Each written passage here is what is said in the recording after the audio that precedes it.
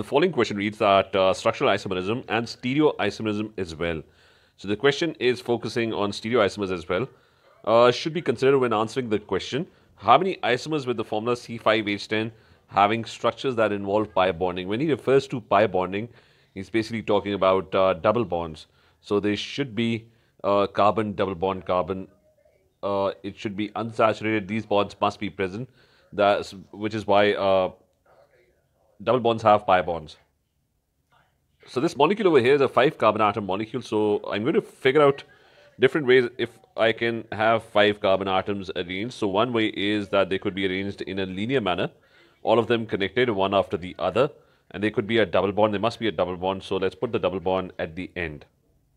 There could be another version of this molecule where the double bond, another isomer of the molecule where the double bond could be on the second carbon atom. So you can put the double bond over here. Now in a straight chain, that is the only two possible structures that I can come up with, because putting the double bond over here would mean the same thing, or over here would mean the same thing as these two. So these are the only possible isomers when you're dealing with straight chain molecules. Now we're going to talk about branched, because I need to come up with more isomers. Now with branch, this is one thing, 4 carbon atoms in a row and a carbon attached on one of the carbon atom, a branch attached. So that's one, and I'm now going to try and figure out how many places can I put the double bond. So one place would be that I can have a double bond over here. That's one isomer. Now having the double bond over here or over here would mean exactly the same thing, because both of these carbon atoms are coming out of the same carbon atom. So it would just be a twisted or rotated version or a flipped version of the same molecule.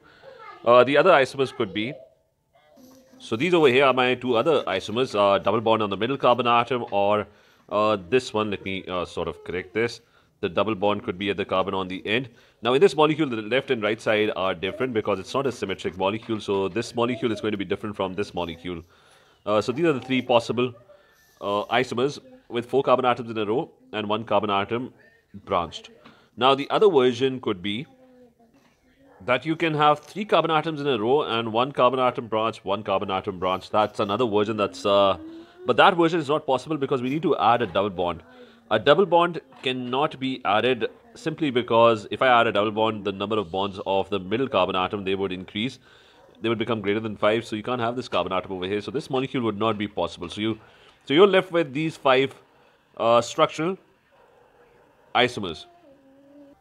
Now remember, the question was about stereoisomers as well. So I'm going to try and find how many stereoisomers are possible.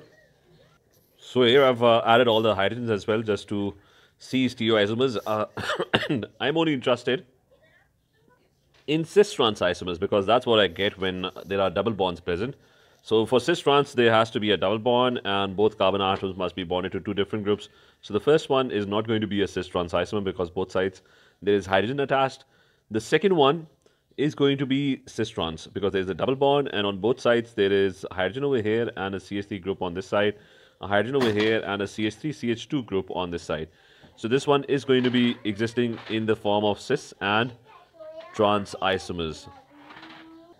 The next molecule over here, the isomer that I drew, again no cis-trans because both sides there is hydrogen. This one over here is again not going to form cis-trans because on both sides there is the same type of group attached. It has to be different groups. And this one would also not be cis-trans because on both sides there would be hydrogens attached, so it's not going to form cis-trans. So only this molecule over here is going to form cis-trans. So just to clarify further, this was the molecule I was talking about forming cis-trans. So you can see the double bond, both sides 2 different groups, both sides 2 different groups.